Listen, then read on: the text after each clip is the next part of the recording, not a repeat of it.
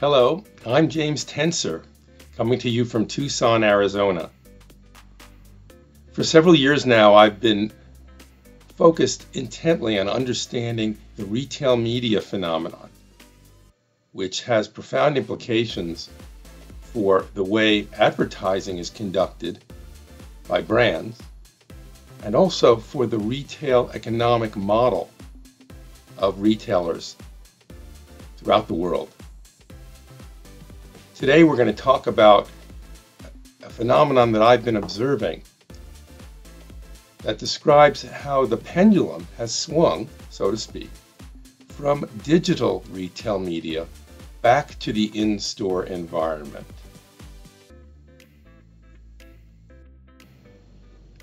So why is this important? Well, a year ago, retail media was taking the digital market by storm. Retailers and other audience aggregators have been trying to monetize shopper data and capture high-margin alternative revenues, which yield greater profits as compared to just selling products in the stores. Now, this felt pretty new, but in reality, it's been building slowly for 3 decades. Right now, the focus is returning to the stores because that's still where 8 in 10 transactions occur. So let's talk a little bit about why this is so consequential in the present market. eMarketer has tracked the retail media market in the US and says it reached $41 billion in 2022. Its forecast anticipates that it will increase by half again to $61 billion in 2024. At the same time, retail media margins have been measured as high as 70%, which is quite a contrast to the single-digit margins, sometimes the low single-digit margins, that are commonly reported in the food, drug, and mass trades. Investors are very excited about this, as you can imagine, and it represents potentially an entirely new economic model for retailers who do a good job of capturing the retail media spending by brands. The biggest retailers have been able to set up their own networks to accomplish this. By the biggest, I'm talking about Walmart, of course, but also Albertsons, Kroger, Home Depot, for that matter, and a number of others that may seem less obvious, including Dollar General. What they all have in common is the scale of their traffic. That's the commodity they're able to offer to brands who want to reach their audiences where they're making decisions to purchase. In the last several years, the focus has been very much on the digital world, where these interactions are easy to detect and measure and evaluate. But all have the same fundamental value proposition. This is first-party data about shoppers that can be accessed in a hyper-targeted way, therefore highly relevant and highly efficient for brands. And there's an opportunity to close the loop and measure those interactions, not only the delivery of the messages, but also the actions that shoppers take afterward. For a very long time, retailers have understood that their store traffic had tremendous value as an audience for brands, but they were not always very sophisticated in how they captured it. Nevertheless, there have been some interesting attempts that go back 3 decades or more to use such phenomena as digital signage in the store, networks that are location bound but not highly targeted to deliver messages. Famously, we saw the Walmart in-store network in the mid-1990s, video walls in places like Best Buy and Kmart and Target in that era, and all of which were used primarily to promote products sold in those stores. But they were difficult to measure. Many brands felt some pressure to invest. We've sometimes heard the word tax. That's a pejorative term in the minds of many advertisers. And the phenomena kind of trundled along, to put it mildly, in the late 90s, as I think attention shifted and was focused on the dot-com revolution, which followed around the turn of the century. More recently, it's been clear that among the largest retailers who have set up significant retail media networks, they're still recognizing that their in-store audiences exceed the size of their digital audiences. This is partly a function of repeat visits to the store, the 80% of transactions that are still taking place in the physical environment versus the digital environment. And we're talking about the biggest of the bunch, the Walmarts, Targets, Walgreens, Home Depot, Costco, CVS. It goes on. This top list here that was published by eMarketer comes from data from Placer AI. And uniformly it tells us that the potential for the in-store audience is at least as great as the potential for the digital audience. And this is right now something of a revelation for retailers, as they realize there are some pretty big advantages to putting the messages right there at the shelf, at the point of decision for the shopper.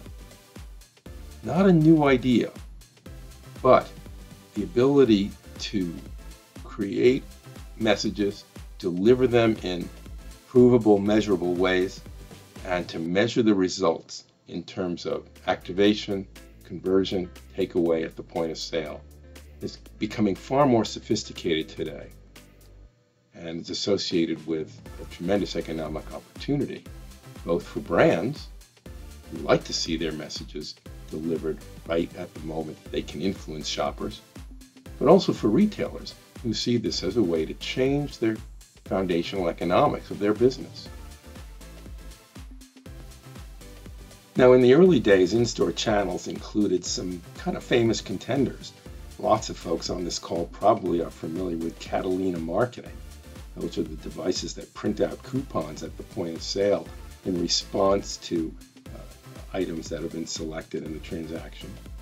That goes back to the mid-90s, along with Act Media, their instant coupon machine, which was a simple device that delivered a coupon clipped onto the shelf, and that could be counted at the point of sale to prove some interaction by the shopper.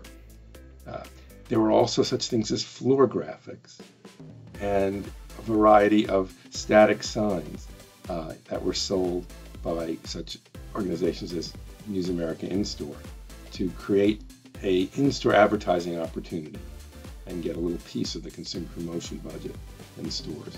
These go back a long way, but they had relatively modest impact. Today, and here this slide shows us some of the more modern approaches to in-store channels. Top left, we see video doors. These are semi-transparent doors on the front of cooler cases that can play full motion video as well as display products inside. And they track interaction or engagement by shoppers who stop and look at them. Tokinomo's robot shelf device, of course, in the top center, and they've had marvelous success with that. Instacart's new electronic shopping cart, which has points of interaction in the device itself, but also can enable self-checkout. So it kind of closes the data loop there. Bottom center is an interesting device from Pick and Watch, which uses sensors to identify a shopper's interest in a product at the shelf, and then plays video, relevant video about the product. Those sensors, by the way, can be motion sensors, or they also can use tags that are on device themselves, so when they're lifted, they actually trigger the display. And then bottom left and right are two different versions of in-store video from Grocery TV. And this is a modern take on an old idea to put messaging at the point of decision, at the point of interaction for the shopper. They can capture eyeballs, but also measure their engagement. And not pictured here, but some of you will remember a large network called CoinStar. And I spoke with their sales leadership not long ago. And you may be aware that CoinStar is a network of kiosks located in 60,000 stores in a number of countries, where customers can bring their loose change and have it counted for a small discount and turned into coupons or cash. At this year's Digital Signage Experience trade show, I spoke with their sales leadership about their plans to mount video screens on top of these devices to add an additional form of engagement and message delivery, with the added advantage of measurability. So in effect, they have the potential now to put up an instant retail media network with 60,000 locations. And this won't happen quite overnight, but it's happening rapidly, and provides another place where brands can get their messages observed close to the points of decision by the shopper. So scale, marvelous thing. Does this increase equal greater value for brands? Well, that's a question worth considering. Well, brands certainly say they expect to invest more in retail media networks and DSPs or demand-side platforms put up by retailers. And there's three things they like the most. They like that they can achieve personalization of their messages at scale. And this is accomplished by having appropriate access to the first-party data that the retailers accumulate as part of their shopper interactions, but in doing so in a way that is properly anonymized. They can reach individuals with the right characteristics and history without necessarily revealing their identities in contrast, in contradiction of various laws and rules. They like the ability also to buy these media in a programmatic fashion. And this is a habit, if you will, that they've become accustomed to in dealing with their digital advertising campaigns and places like Google and Facebook and Amazon, certainly, where they've been spending money for years at pretty large levels to make sure that their brand messages are in front of shoppers during a susceptible time when they're searching or in active shopping. And then finally, they very much want the closed-loop measurability that this kind of platform can bring to them. It's not just enough to deliver efficiently to the right audience. They want evidence of that delivery, so sensing. And they certainly want the ability to understand the behaviors which follow. And these all have analogs to what they've become used to in the digital world. Views, clicks, dwell times online. Well, they all have similar metrics that should be possible in the store environment. So how long does the shopper stop and look? Do they watch the whole video? Do they pick up a product? And do they put it in the cart? Do they take it to the front end and buy it? And this kind of information may also be associated with loyalty card data, which could allow such advanced measurements as, is this a repeat purchase for that shopper? At what level of discount caused them to take these actions? This is immensely powerful for the endemic brands in the retail environment. And they want to use this to get a better return on their advertising spend. It's so promising that brands are saying that they expect their share of spend from their marketing budgets to continue to grow in 2023. McKinsey says 90% of brands indicate that's so. They consider it 80%, consider them retail media networks to be extremely important to their advertising and marketing network efforts. And 70% of advertisers say that retail media networks are outperforming their other marketing channels and tactics. This is a very strong affirmation of the value of retail media networks for brands overall. Now they just want to be able to reach the audiences everywhere they're deciding, and not just in the digital channel. So to kind of sum up then, retail media really have three distinct but interconnected forms of interaction now, or realms of interaction. And those are on-site, on the digital shopping site, where shoppers about 2 out of 10 times are going to make their purchases for delivery or pickup. Off-site, and that includes messages that may be delivered via social channels or other channels that are owned or controlled by the retailer. So the ability to send messages to their Facebook or Instagram page, for example. They may include in-platform selling, which is a growing sector now, although still in the early stages. And of course, those interactions offsite add a secondary data stream based on their behavioral response that is valuable to both parties in the interaction. On-site, by the way, is linked closely to the loyalty programs that retailers have put up. And they're an extremely rich source of data that truly has been underutilized for years and is now just coming into their own. And now we can add to that the in-store. And I would argue this is the original retail media. It's making use of digital signage, even such devices as interactive shelf labels, digital end caps, kiosks, the shopper app that may be location aware, tools for long-tail ordering, so the ability to enable shoppers to purchase items that may not be on the shelves but that are available from the retailer's digital side. Even sampling and demonstrations can be arguably considered a form of in-store advertising. And if the right information is captured, they can have impact that puts it right in there with some of the others. So retailers are starting to understand that their shopper data platform is a core capability for their business. They want to monetize that data by attracting advertising revenue and boosting promoted sales. And brands now understand that hyper-targeting their ad messages and offers can only be accomplished in collaboration with their retail partners, and certainly evaluating their impact in the market in a way that that's really informative requires that partnership. This is a very important principle here, that both parties need to work together to achieve the greatest benefits. So where is the shopper in all of this? I mean, how do they feel about in-store media?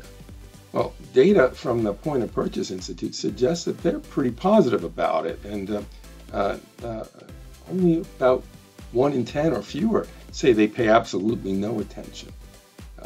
They welcome deals and product discovery, even wayfinding to find products in the store.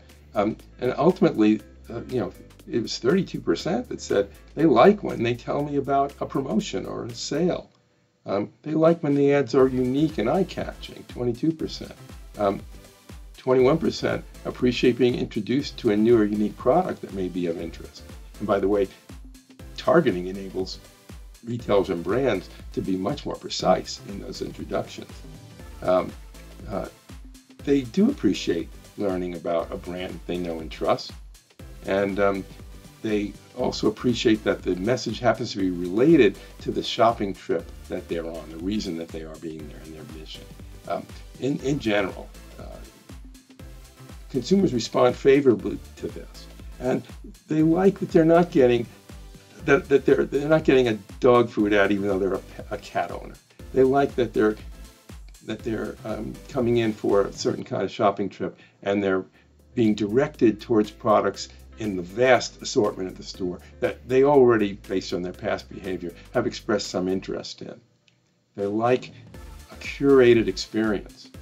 And the brands and the retailers are recognizing that doing this helps them to improve sales,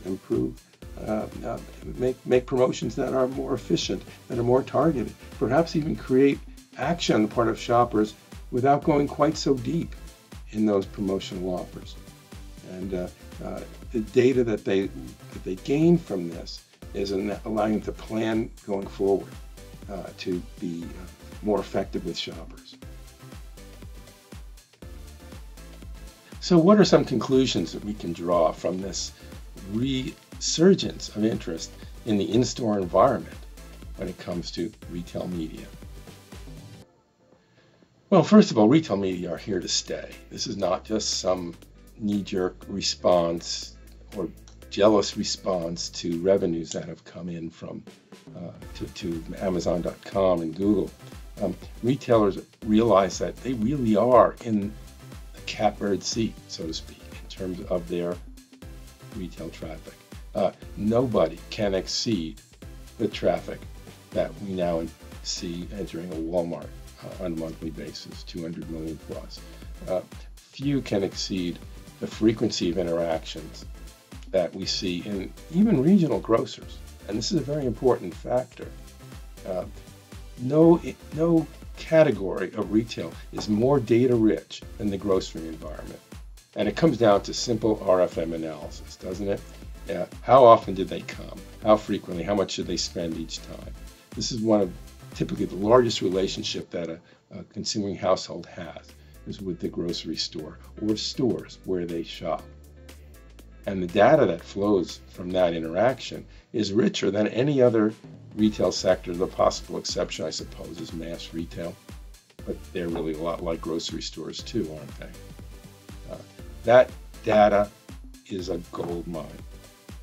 For brands, it's an opportunity for retailers to rethink their entire financial structure, and that's what we're in the midst of now. You're seeing their economic model revolutionized by the addition of non-traditional revenue with much higher margins than the products they typically sell in the store. And this opens up a realm of possibilities for retailers to reinvest those additional profits in better service experiences, perhaps in price, to be more price competitive, and to bring more advanced digital tools to the party to help them continue to be more competitive going forward. Smaller retailers cannot be left behind here. And when I say smaller, we're talking about companies that are themselves pretty large. Think of the most significant and powerful regional grocery chains in the United States and Canada. These are companies that may not have the scale, the national scale of a Walmart or a soon-to-be merged Kroger Albertsons, but they are powerful market players in their regions, and they need to find appropriately scaled methods to play in this retail media realm, and many are. They're finding partnerships, they're finding third-party platforms that they can participate in. It's an extremely exciting and an extremely fast-moving time for this industry. And they're recognizing that the very value of their businesses, their merger and acquisition value, for example, may be tied to their ability to drive revenue this way by finally realizing the monetary value of the data they've been collecting for decades. So even if their digital retail business is small compared to some of those massive national competitors, the 80%, the in-store transactions, yield tremendous value and potential value for brand advertisers. So I would argue that the pendulum has swung. Retailers are recognizing that it's the store that counts. Maybe it's always been the store. And the lessons learned from their investments and intense activity to develop their digital businesses are now reflecting back. So they're able to consider that the store is the place. It's where the interactions happen. It's where the decisions happen. It's where shoppers return again and again, and always hoping for an experience that's getting better and better each time they interact. So that's my position on the return to the in-store, retail media redux. I'm James Tenser. I hope you found this short presentation to be of interest and of value. I'd be most happy to hear from any of you in the audience to further this conversation. It's a rich time when it comes to the development of the retail industry. And I think we've only seen possibly the tip of the iceberg in terms of the the scale of the changes that are going to be happening over the next several years. I'm James Tenser. Thank you so much for listening.